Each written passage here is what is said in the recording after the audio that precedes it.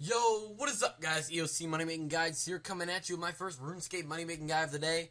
And today's a pretty good one. We're gonna be making games necklaces. Only 7 magic is required in my inventory. We have 26 skill necklaces, 26 water runes, and 26 cosmic runes. All the prices were right there. Now let me just bank my the stuff I'm wearing, because I was wearing a mud staff, which eliminates the earth and stuff.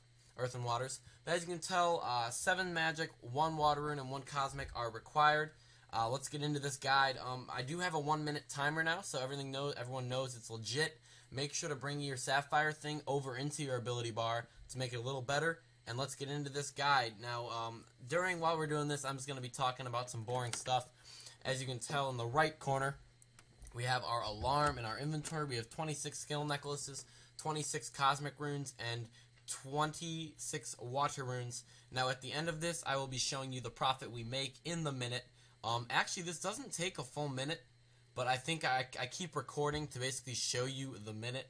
So it is kind of very easy, kind of basic. Only 7 magic is required, and the video I'm trying to have come out is me getting partnered, but it won't come out, which is weird. It's processing, so hopefully this one will work.